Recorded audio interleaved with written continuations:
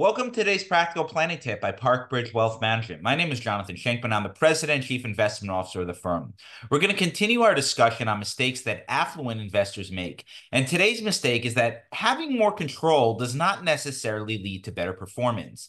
Based on years of experience, I've noticed that my least successful clients are generally the ones that are always adjusting their strategy. This can be frequently modifying their allocation, tactically rebalancing, actively trading, and more.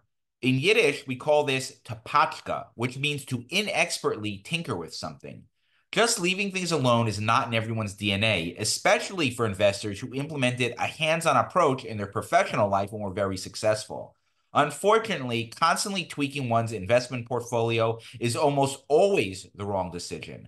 A far better approach is to clearly define your financial goals, outline the parameters for how you want your assets managed, and then let a professional handle the day-to-day management.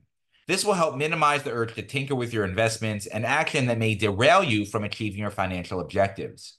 Tomorrow, I'm going to discuss the fourth mistake that many affluent investors make. And with that, I hope you found this practical planning tip helpful. Until next time, stay prudent, practical, and don't forget to plan ahead.